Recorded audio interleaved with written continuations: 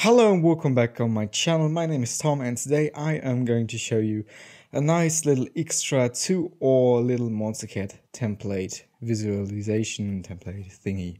Uh, and yeah, the first recording was interrupted by the doorbell, so this is actually the second time I am talking all of this and it's just annoying. But anyway, let's go ahead. So you know that there is in the actual Monstercat template there is this album art, I don't know what to call it, but yeah, it's turning, and yeah,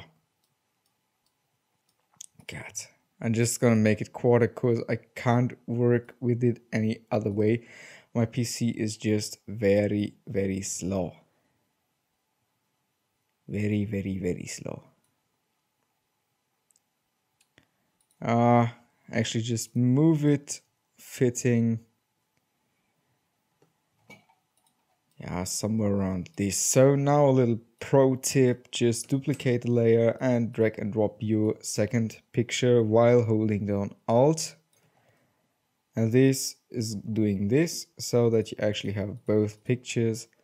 Maybe we're just gonna go like the real one, so that, I don't know, till 15 seconds and then it changes. So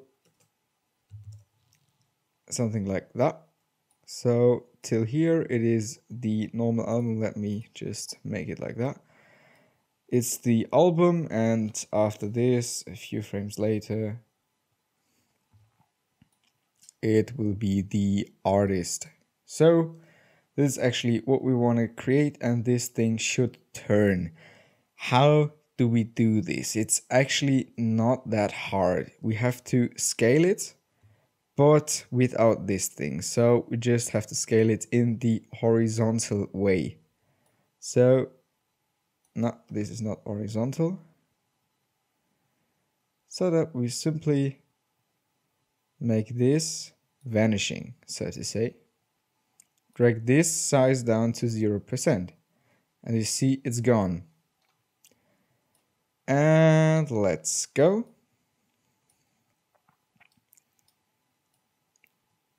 This is our ending frame. Maybe, yeah, that should be okay.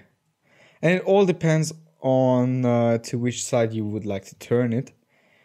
This is actually all what it depends on. So this is actually the size for this thing. Go 10 frames, maybe 20 frames backwards. And if you don't know the key combination, it is Shift and I think picture down. I don't know. My keyboard is in German, so I kind of like have problems with that. But actually, yeah, something like that. And then it is 100, no, 62 to 60, 62.8. God damn it. Okay, so this will be the animation for this. Yeah. Just gonna render that out right quick. I don't know why I have this the work areas that big, but it's okay. It's okay. Everything is okay.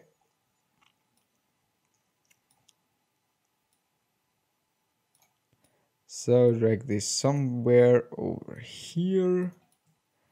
Just render that out right quick.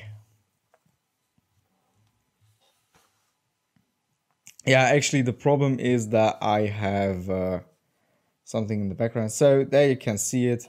This is just what we want to create. Yeah, thank you very much.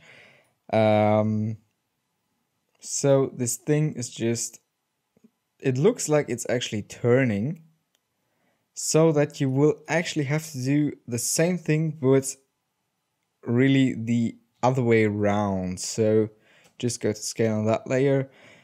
Now what you can do is just copy those keyframes and paste them. And yeah, that's kind of actually what we want to create. But first of all, we have to move this keyframe out of the way. and we have to use this keyframe as the first one.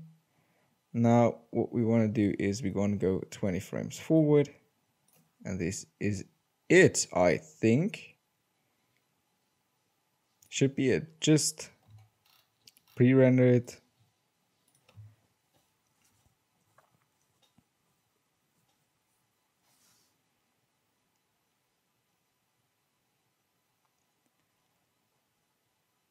And there you go. This is the effect you want to create. So if you want to do it advanced, then you could actually just enable the motion blur, which would look a lot better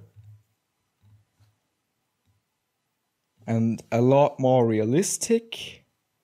Well, actually, this is the only way to do it without turning into 3D mode, which I don't really like, because as you know, I said it already, I'm working on a laptop, netbook, whatever. And yeah, this is actually the easiest way to create this thing. And you can do this over and over again throughout the whole video. And it's just very easy to do, and it's just a very cool effect, as you can see. And yeah, maybe you can make this the transition a little bit smoother than I did, because I don't have any transition. Maybe just, I don't know.